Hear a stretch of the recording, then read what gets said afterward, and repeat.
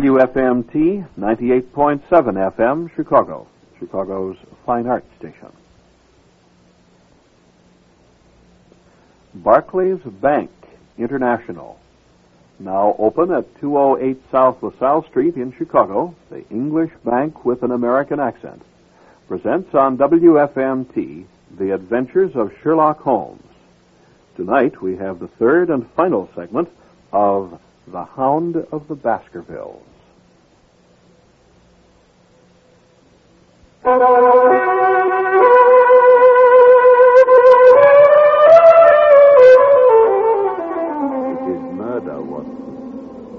Refined, cold-blooded, deliberate murder. Listen! My God, what's that? Where is it? The Hound! Great heavens, if we're too late! Come, Watson, come!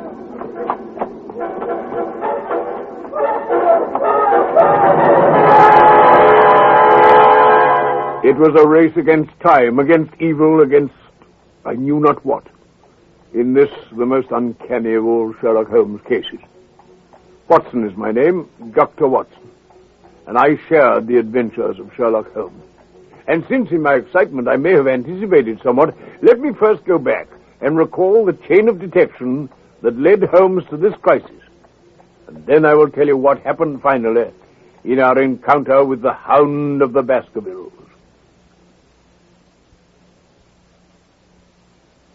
Martinique, Tanzania, Dubrovnik. Wherever your vacation plans take you this summer, Barclays Bank International has a special going-away present to make your travels completely free of money worries. Barclays Traveler's Checks. Barclays Traveler's Checks are the closest thing yet to an international common currency, accepted at face value throughout the world. And with over 5,000 Barclays offices around the world, all strategically located to serve you, they can easily be replaced at no cost to you should they be misplaced or stolen. Best of all, they're free at Barclays. As part of Barclays' Good Neighbor policy, you can get Barclays Traveler's Checks without paying a penny extra for commission. And when you think of all the places you plan to stay, the things you plan to do, and the things you plan to buy, that could come to quite a savings. So before you leave the country, come to Barclays for your free-of-commission traveler's checks. Your longest journey can begin with one short stop to Barclays Bank, 208 South LaSalle Street, Chicago, and the world.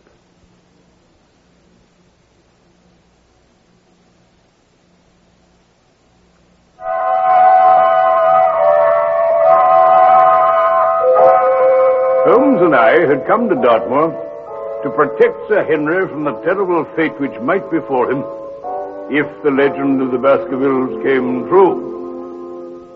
But Holmes was convinced that behind it all was cold-blooded, deliberate murder by Stapleton, the apparently mild lepidopterist schoolmaster. Our nets were closing on the murderer. Even the Stapletons were closing on his victim, Sir Henry Baskerville. We were just about to leave the lonely hut where Holmes had been in hiding for all these days when... The Hound! Great heavens, if we're too late! Come, Watson, come!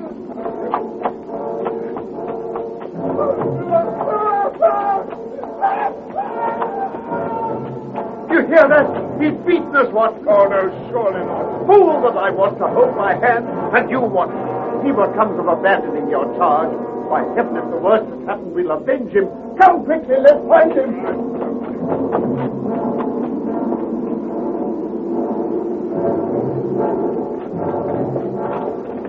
Yes.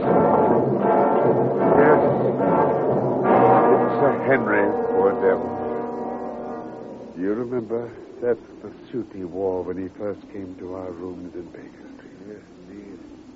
Oh, his skull's crushed. Oh, the brute! Holmes, I shall never forgive myself. I'm more to blame than you, Watson. But how could I know that he'd risk his life on the moor in the face of all my warnings? Where's this brute of a hound that drove him to death? He may be lurking among the rocks at this very moment. Where's Stapleton? He shall answer for this. He shall. I'll see to that. There's a light in his cottage. Why don't we go and seize him at once? No. Our case is not complete. One false move and he may escape us yet. All we can do now is to perform the last offices for our poor friend. Come on, Watson. Yes. Help me to turn him over onto his back. And then we can...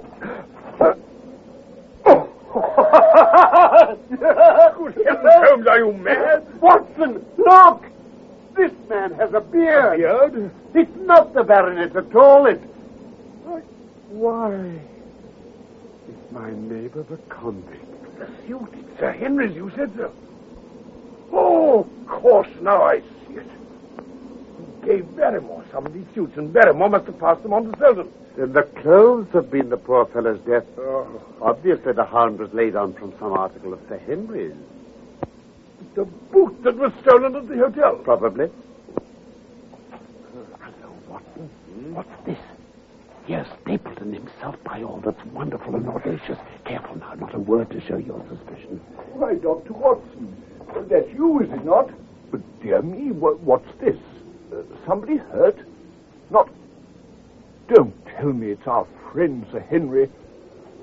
What a terrible... Who's this? Selden. The man who escaped from Princetown. Oh, dear me, but how? He appears to have broken his neck by falling over these rocks. My friend and I were strolling on the moor when we heard a cry. Oh, so did I. That's what brought me out. I was uneasy about Sir Henry. Why about Sir Henry in particular? Because I had suggested he should come over. I see. What's your theory of this poor fellow's death, Mr. Holmes? You are quick at identification. We've been expecting you in these parts since Dr. Watson came down. You're in time to see a tragedy. Yes, indeed. I shall take an unpleasant remembrance back with me to London tomorrow. Oh, you return tomorrow? That is my intention. And I must return to my sister. She'll be nervous there on her own. Good night, then, Mr. Holmes. Goodbye, sir. Good night, Dr. Watson. Well, What a nerve the fellow has. We're at close grips at last. Sorry he's seen you. So was I at first, but there was no getting out of it. How will it affect him, do you think? It may make him more cautious, or it may drive him to desperate measures. Like most clever criminals, he may be too confident and imagine he's completely deceived us. What will you do now? Come up to the hall? Yes. Yes, I see no reason for further concealment. But one last word, Watson. Say nothing of the Hound to Sir Henry. Let him think Selden's death was a Stapleton would have us believe. When we arrived, I had the unpleasant task of breaking the news of Selden's death to the Barrymores. Sir Henry raised his eyebrows when he found that Holmes had no luggage and no explanation for his absence. But between us, we soon supplied his wants and sat down to a belated supper. Sir Henry, I don't suppose you appreciate that we've been mourning over you under the impression you'd broken your neck. what's that? This poor wretch was dressed in your clothes. I fear your servant who gave them to him may be in trouble with the police. No, I don't think so. There was no mark on them, as far as I know. That's lucky for him. How about the case? If you can muzzle that hound and put him on a chain, I'll be ready to swear that you're the greatest detective of all time. I think I can do it. If you give me your help. I'll do whatever you tell me. Very good. I shall ask you to do it blindly, without asking the reason. Just as you like. If you'll do this, I think the chances are that... What's the matter, Holmes? I was admiring your family portraits. They are all family portraits, I presume. Yes, every one. Barrymore's been coaching me in them. Who's the gentleman with the black velvet and the lace? Ah. That's the cause of all the mischief. The wicked Hugo, who started the Hound of the Baskervilles. We're not likely to forget him. Dear me. He seems a quiet, meek-mannered man, but I dare say there was a lurking devil in his eyes. Well, I think we could manage another bottle of hock, don't you? Oh, thank you. I'll go and fetch it from the cellar. I won't bother Barrymore tonight. His wife's so upset with the news about Selden. What? That portrait of Hugo Baskerville. Look at it carefully. Is it like anyone you know.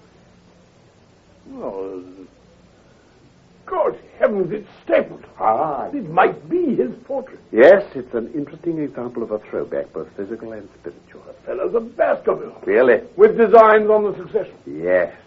We have him, Watson. We have him. Here we are. Well, you look like a general planning a battle with his chief of staff. That's exactly the situation. Oh. Well, what are my orders? I understand that tomorrow night you are engaged to dine with the Stapletons. Yes. Yes, they're very hospitable people. Well, thank you.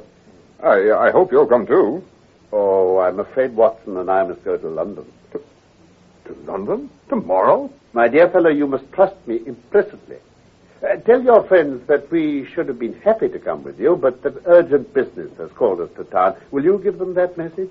Well, if you insist, Mr. Holmes. One more direction. I want you to drive to Merripit House, but send your trap back and let them know you intend to walk home. What's that, Holmes? Walk home alone across the moor? Yes? But that's the very thing you told me not to do. This time you must. But whatever you do, stick to the path that leads from Merripit House to the Grimpen Road. Don't leave that path for an instant, as you value your life.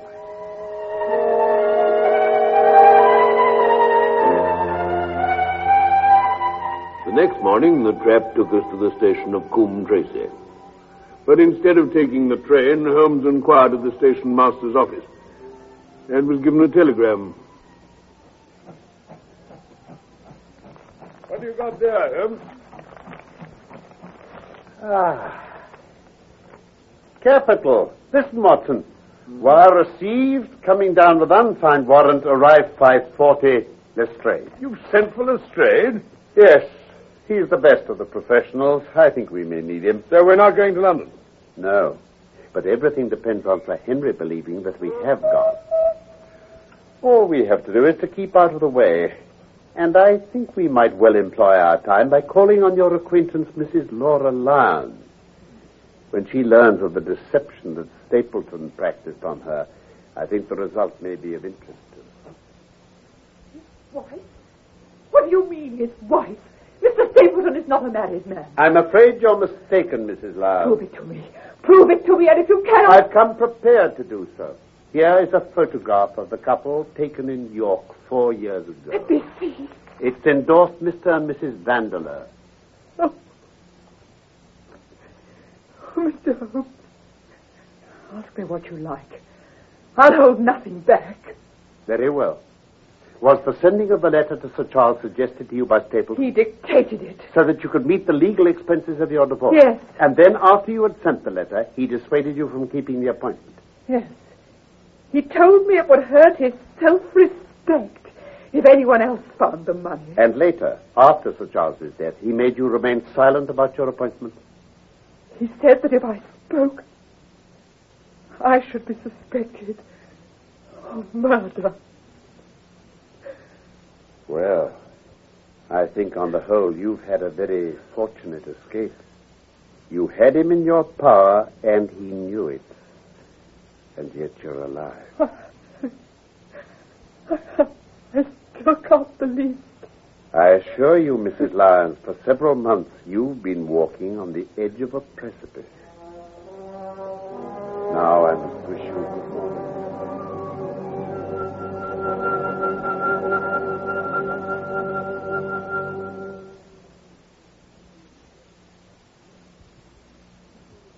You're listening to The Adventures of Sherlock Holmes, being brought to you from the BBC over WFMT in Chicago, presented by Barclays Bank International, now offering Barclays traveler's checks free of commission, offering no-charge checking with a $300 minimum balance, offering you always a friendly cup of tea, and if you like, for your personal checks, a cameo of Sherlock Holmes imprinted on the top left corner. Barclays Bank International at 208 South LaSalle.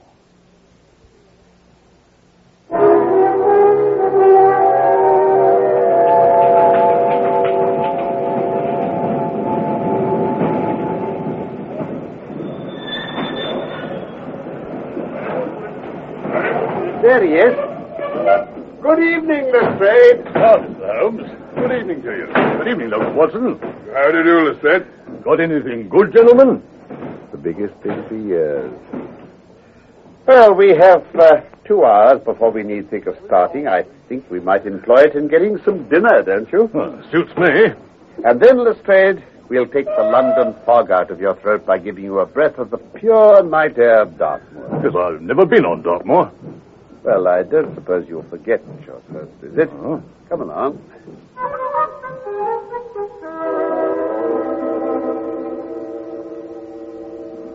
Now, I'll lead the way along the moor path. Right. I must ask you to walk on tiptoe and not to raise your voices.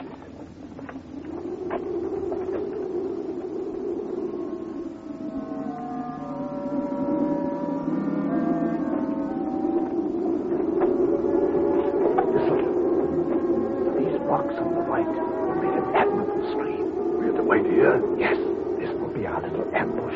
Get into this hollow, Lestrade. Now, Now, Watson, you've been inside the house. You know the lie of the land. Creep forward quietly and see what they're doing. And for heaven's sake, don't let them know that they're watched. all right, Holmes.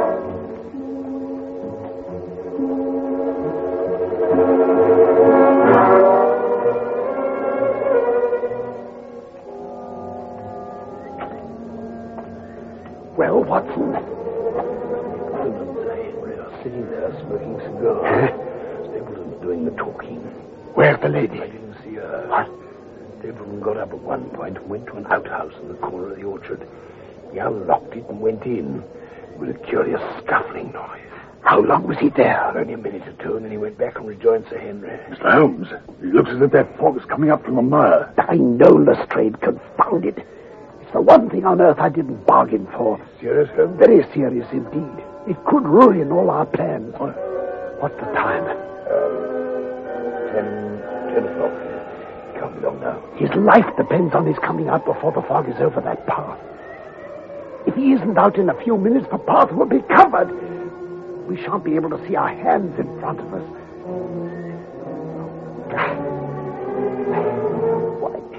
Why doesn't he come? Ah, there's the front door. He's coming now. Quiet.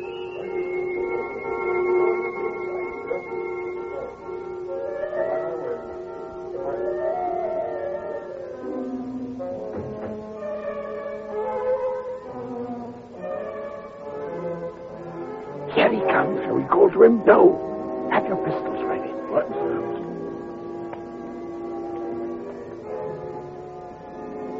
He stopped. As if he heard something. No. He's coming on. There he is. Looking over his shoulder. He's terrified.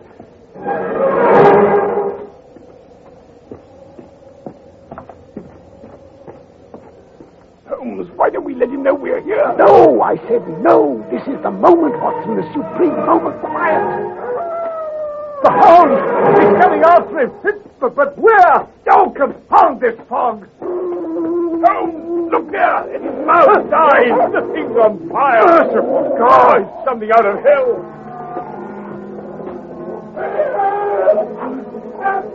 There! He's on him! Nothing! Well done! If we can kill him! Come on now, both of you!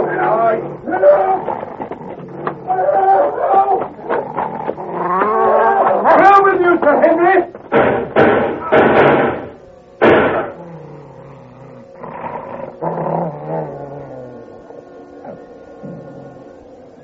It's dead. Watson, see to Sir Henry. Oh, he's fainted. He'll recover, though.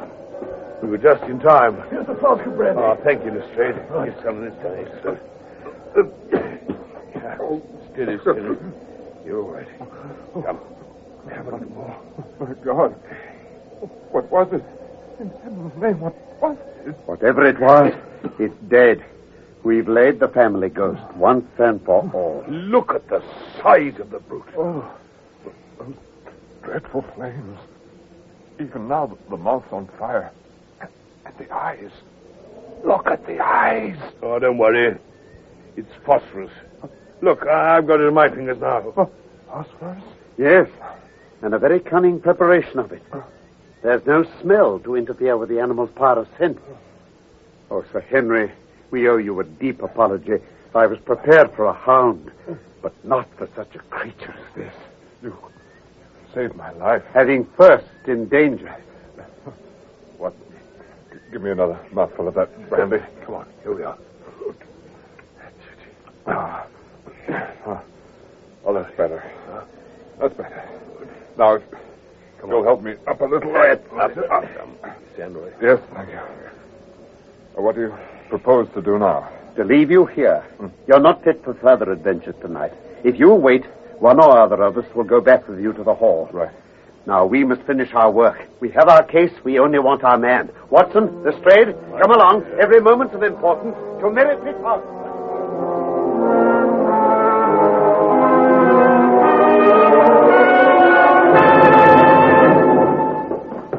As I thought, not a sign of him.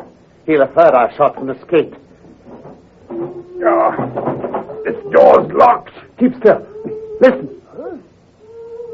Do you hear that? Stand aside and be ready to rush in. I'm going to kick this lock in. Oh, Mrs. Stapleton. Oh, the poor wretch. Quick, Watson. Help me untie her. Get that gag out of her mouth. Holmes. Oh, look at that whiplash on her neck. The brute. Here, madam. Sip this brandy. Has he escaped? He cannot escape us, madam. Then I mean Sir Henry. Yes. And the hound? Dead. Thank God. Thank God. Oh. See how he's treated me? I hate him. Then help us. Tell us where we can find him. There's only one place he can have fled to. The old tin mine. Where?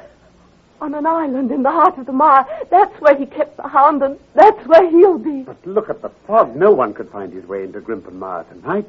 Yes, he couldn't see the guiding wands tonight. What do you mean, ma'am? We planted them together to mark the pathway through the mire. See. Oh, if only I could have plucked them out today. Then you'd have him at your mercy. Well, it's no use our going after him till the fog lifts. Lestrade, will you stay on here? Certainly, Mr. Holmes. Watson, we must take Sir Henry back to Baskerville Hall. Mrs. Stapleton, if the weather has cleared, we will call for you tomorrow morning.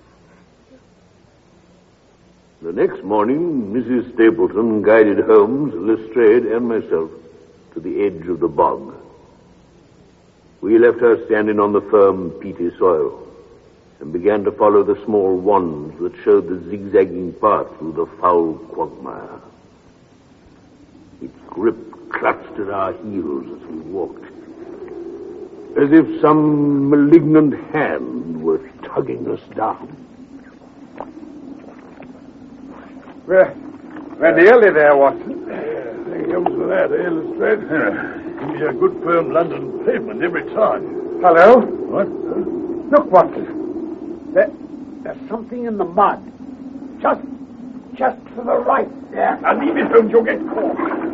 Look out, sir!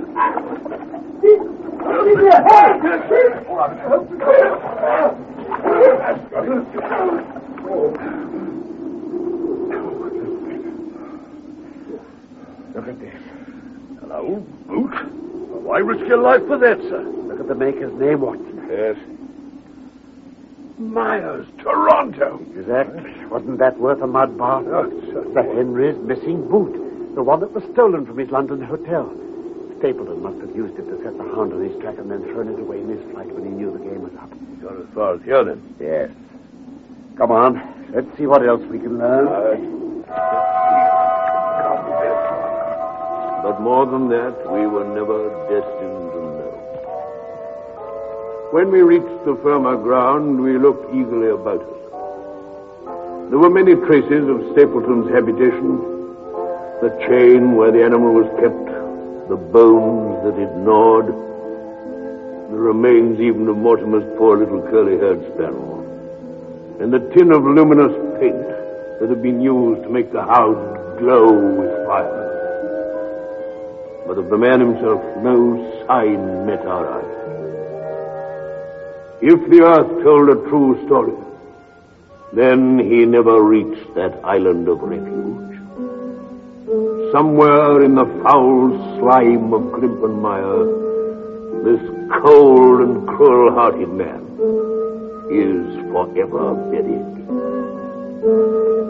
Towards the end of November, Sir Henry Baskerville and Dr. Mortimer were in London on the first stage of a voyage round the world to calm Sir Henry's shattered nerves. They called on us one raw and foggy afternoon, and the four of us sat and talked round a cheerful fire in our sitting room in Baker Street. You know, Mr. Holmes, there are still one or two things about the case that puzzle me. I'll do my best to clarify them. Well, was Stapleton really a relative of mine? Oh, yes, beyond all question. He was the son of Roger Baskerville, old Sir Charles's younger brother, who fled under a cloud to South America. Ah. And Mrs. Stapleton? She was a Costa Rican beauty by name Beryl Garcia. He stole some money, changed his name to Vandeleur, and brought her to England with him. And was his knowledge of Lepidoptera all a pretense? He seemed such an expert. No, that was the one true thing about him. The British Museum recognized him as an authority. Why, he even has a moth named after him. The Vandeleur. Tell me, where on earth did he find that fearsome hound? In London. He bought it from Ross and Mangles, the dealers in Fulham Road. He took it down by the North Devon line and walked it over the moors so as to get it home without exciting notice. Mm-hmm. But then one thing upset his plans. He had to decoy Sir Charles onto the moor at night, but his wife refused to help it. Threats and even, I'm sorry to say, blows failed to move her. So, as we know, he laid his plot with Mrs. Laura Lyons. But did neither of these ladies suspect anything? Probably both did.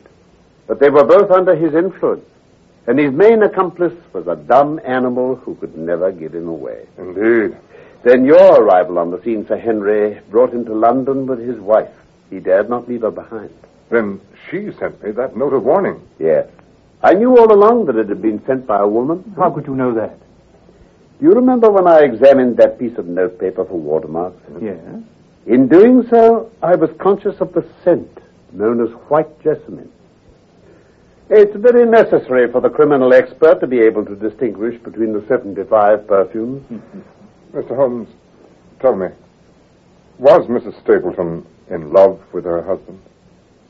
She certainly feared him. She may have loved him. The two are by no means incompatible. But on the day of the crisis, she turned against him. Well, now, gentlemen, may I suggest that for the rest of the evening we turn our thoughts into more pleasant channels? I have a box for Les Huguenots. Oh. Have you heard the Dureskis? No, Yes, perhaps we can stop at Martini.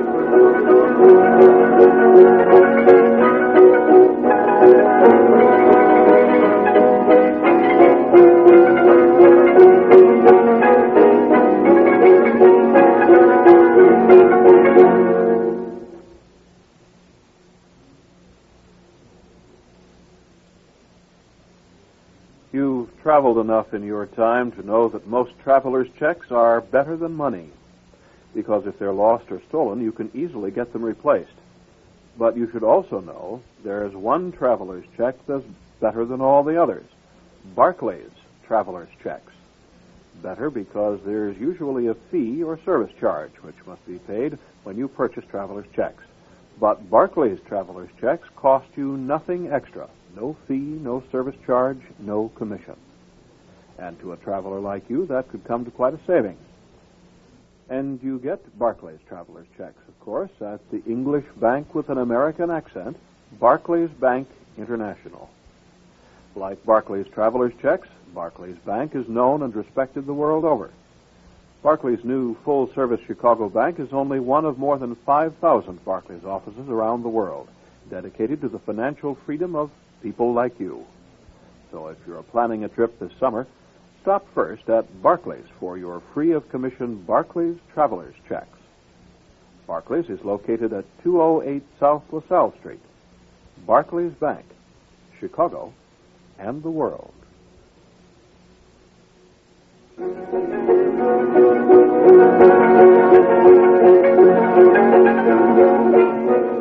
The Hound of the Baskervilles is one of the most famous of the stories of Sherlock Holmes by Sir Arthur Conan Doyle.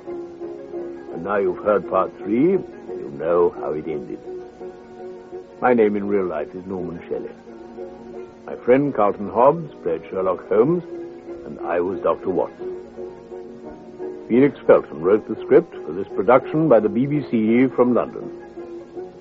And of course, I look forward to the pleasure of your company again very soon for more of the adventures of Sherlock Holmes.